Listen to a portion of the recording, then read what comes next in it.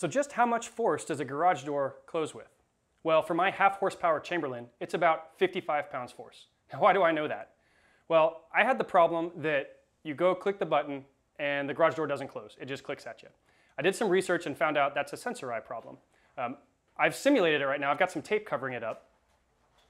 If I click this, that's the problem that I was having. It just clicks at you.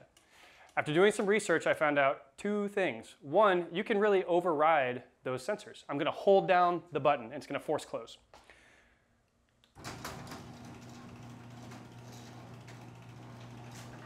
So as I hold the button down, it's closing even though I have tape covering up one of the sensors. Now, you want to keep an eye on the door as you're closing it because you're defeating one of the safety systems and now you're kind of the safety system. Okay, so that's one of the things that I figured out while researching. The other thing I ran across was a common garage door test that I've seen garage door techs do when they finish, and it's you drop down a 2x4 and you close the garage door on the 2x4 and then it's supposed to rebound and open up again.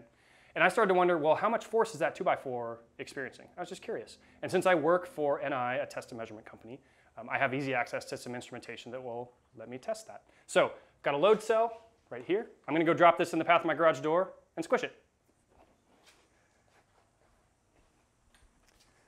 So I'm going to line up the load cell right about the middle of the garage and right about the point of impact.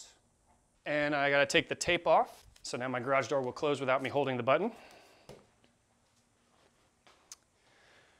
All right, now I'm going to close the garage door. My software is all set up.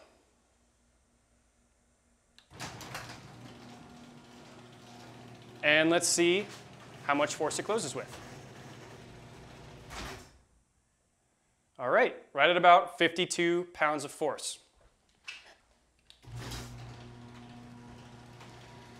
So if you ever wonder how much force a garage door closes with, it's about 55 pounds, 50 to 55 pounds.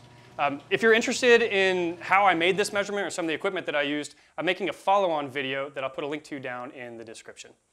Thanks for watching.